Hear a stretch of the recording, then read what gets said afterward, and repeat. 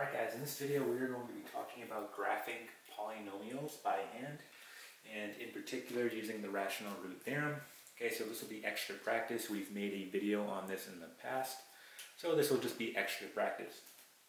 Now in a perfect world, okay, we would be able to factor our polynomial here. We'd be able to get the zeros, and then we'd be able to put those zeros on the graph. Remember, the zeros are where it's crossing the x-axis. So when you're factoring by hand, you want to try to find the zeros first, because those are going to act like points for you. Because I can put those points on the x-axis and then I can go ahead and start graphing it. Alright, but in this particular problem, you're going to find that, well, this can't be factored, right? Right now, that can't be factored. So we're going to have to use the rational root theorem, alright? And now, before we do that, let's just use polynomial M behavior, again we talked about this in the previous videos, to determine the basic shape of this graph. Okay, so we know here that our A value, okay, is going to be greater than 0. And remember, the A value is going to be your coefficient, alright, of your highest degree here. So in this case I have x to the third power, so I have an A value here of 1. Which is greater than 0. And then what else do we know? Well, we know that the degree is odd. And again, you can use tables for this. They make tables that cover polynomial M behavior.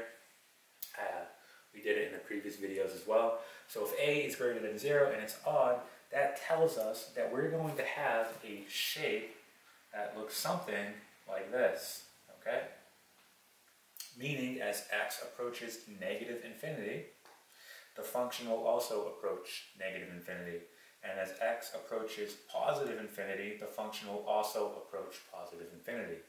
Alright, so we can expect to get a shape like this when we graph it. So using polynomial M behavior is useful because it can allow you to make sure that you're on the right track while you're graphing it. So what I'm going to do here, I'm going to put this shape just up here so we have it to reference. Okay, so we're looking for a shape that looks something like that when we graph.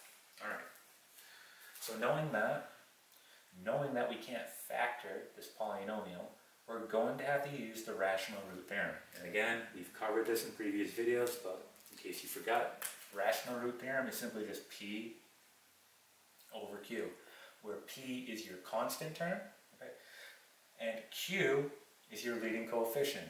Alright. And we're going to get factors of both of those. So we're getting factors of both of those. So starting with our constant, some factors of negative 6 are going to be plus or minus 1, plus or minus 2, plus or minus 3, and plus or minus 6.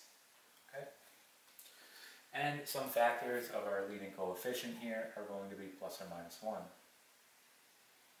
Okay, at this point, we're just going to divide them out, and these are going to tell us some possible rational roots here. Okay, so when we do this, we get plus or minus 1, plus or minus 2, plus or minus 3, plus or minus 6. Alright, and these are going to be possible rational roots. Remember, the rational root theorem does not test for irrational or imaginary roots. And that's why I always say, like I mentioned in my previous videos, our goal here is to bring this down to a quadratic. Okay, that's our goal. Once you get this down to a quadratic, we don't want to keep testing these rational roots. We want to go ahead and factor it, use the quadratic formula, complete the square, because that will give us the definite answer. All right, you don't want to waste your time testing possible rational roots here, because it's a possibility that this has an irrational or imaginary roots. So the goal is to bring it down to a quadratic, and in order to bring it down, we have to use synthetic division. So when we divide one time here, this will naturally go down a degree.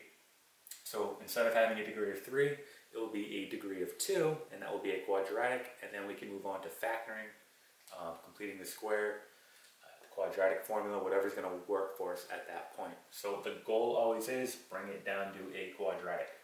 Alright?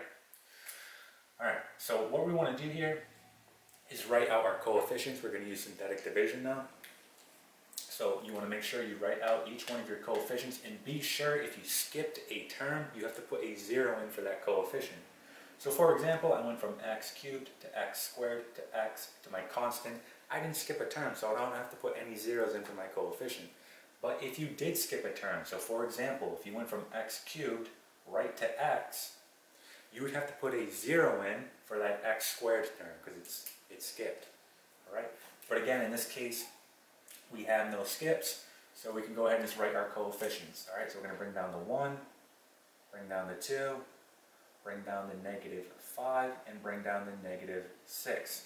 Okay? Again, we're just going to test out now these possible rational roots. Okay, so this can be kind of a long process. You have to kind of guess and check here. Our goal is to have a remainder of 0. If we have a remainder of 0, that tells us that, yes, that is going to be a rational root. So let's go ahead and set this up. And let's just pick here. Maybe we'll get lucky. Let's pick -1. All right, and let's see if this is a possible rational root. So again, using synthetic division, we bring down 1. So -1 times 1 is -1. And then 2 plus -1 is going to be 1. -1 times 1, -1. This will be -6. -1 times -6 is +6. And we lucked out here because our remainder is 0. So what this tells us, yes, -1 is going to be a rational root. And again, that's a point on the graph. It's crossing at -1. So I'm going to record these values so we have them. So we know that x equals -1. All right. And now that we divided it and divided evenly, we have a remainder of 0. We know that this naturally got brought down to a quadratic. So for example, we have x squared, x, and now our constant. And at this point, like I said, we don't want to keep testing these possible rational roots. We want to go right into factoring or quadratic formula, completing the square, because that will give us the definite answer. Again, this does not test for possible irrational or imaginary roots. All right, so once you have it down to a quadratic, don't waste your time. All right, so I'm going to erase this work here, and I'm going to rewrite this so we can go ahead and try to factor it or complete the square, or use the quadratic formula, whatever will work for us. So we're going to bring this up. We're going to have x squared plus x, and then -6. All right. And we're going to erase this because we already have this recorded. And let's try to factor this now using the AC method. So using the AC method here, A times C, well, that's going to be 1 times -6. So -6. What two numbers when I multiply are going to be -6, but add up to 1. So that's going to be 3 and -2, right? When I multiply the two, it's -6. When I add the two, it's 1. So since my A value is 1 here, we can put it right in the factored form. So let's go ahead and do that. So we're going to have x plus 3 and then x minus 2. Okay? And again, we're solving for the zeros here. So this whole thing needs to be set equal to 0. Right? And then we're just going to take each one of our factors, set them equal to 0, and solve. So we have x plus 3 equal to 0, and x minus 2 equal to 0. So here we'll have x equals -3, and here we'll have x equals +2. All right. So again, those are other zeros that we can go ahead and put on our graph. So I'm going to go ahead and record these as well. So we have -3 and we have 2. Okay? Alright. Well, knowing that, we can go ahead and start graphing this now. Alright?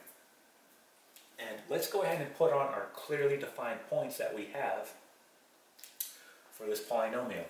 The first point I want to put on is, I want to put on the point for the y-intercept. So if you look at your original polynomial here, right? Notice that if we plug in a 0 for all our x's here, right? So if I plug a 0 here, here, and here, I'm going to be left with -6. And that's where it's crossing the y-intercept. Remember, wherever this crosses the y-intercept, the x value will always be 0. So if we take a 0 and plug it in for the x, that will tell us where it's crossing the y-intercept. So in this case, if I plug a 0 into the x, it's going to be crossing at -6. So that's an easy point to put on there. So I'm just going to put on -6. That's 1 point I have. So 1, 2, 3, 4, 5, 6.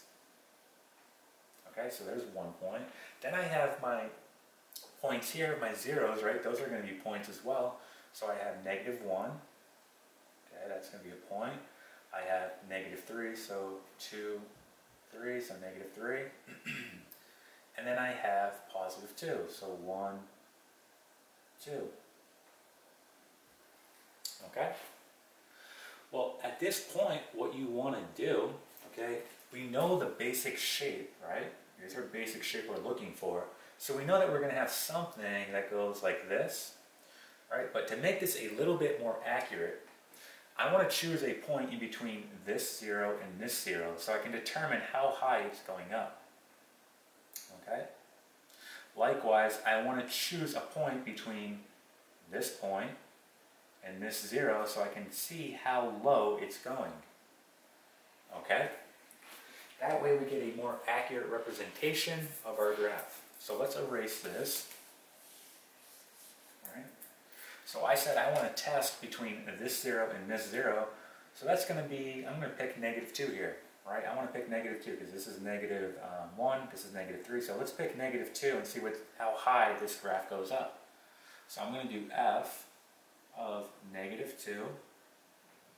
Okay, and this will be equal to -2 cubed plus 2 times -2 squared minus 5 times -2 and -6. All right? So be careful with your signs here, there's a lot of negatives. Right, so when we do this out here, -2 cubed, well, what is that going to be? That's going to be -2 times -2 times -2. So that's going to be -8. Right? -2 squared is going to be 4 plus 2, so +8. All right, these are going to cancel out. Then we have a -5 and a -2, so that makes +10. And then we have a -6. So again, -8 and 8 cancel out. Then we have a 10 and a -6.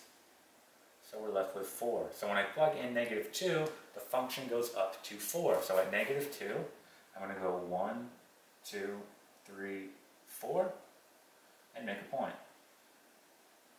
Okay? Now let's just get that last point here. Okay? So again, I said we're going to test between our point on our y-intercept and this 0. So let's go ahead and do that. So let's erase this work.